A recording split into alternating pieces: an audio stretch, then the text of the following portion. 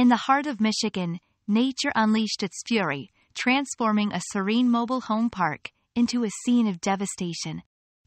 Drone footage captured by MLive paints a stark picture.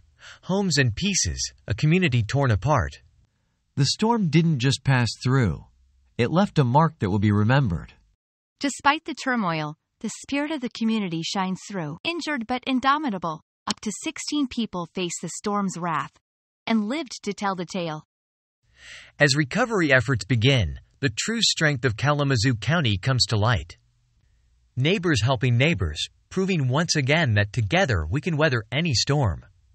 As the sun rises over Pavilion Estates, it brings with it a promise of renewal. The road to recovery will be long, but with resilience and community spirit, this chapter too shall pass.